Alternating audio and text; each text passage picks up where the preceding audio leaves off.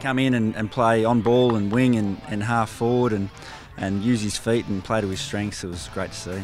Yeah, he's got a great aerobic ability, so we knew, especially with the rotations we were down to last night, that he was going to be helpful, and especially in that last quarter where he got a fair few possessions and really helped us and got around the ball and won a lot of contested ball and got the ball forward. But to have a versatile player that we can throw around is really handy. Yeah, top possession getter, and he had a lot of ground balls and a lot of tackles.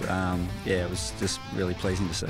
He has really worked on his craft and spent a lot of time with the coaches and doing a lot of extra sessions and vision, and yeah, it's a real credit to him, and he's always a positive kid, so when he got his chance we knew he'd take it. Here's Simpson again, he's had a huge night at the SCG.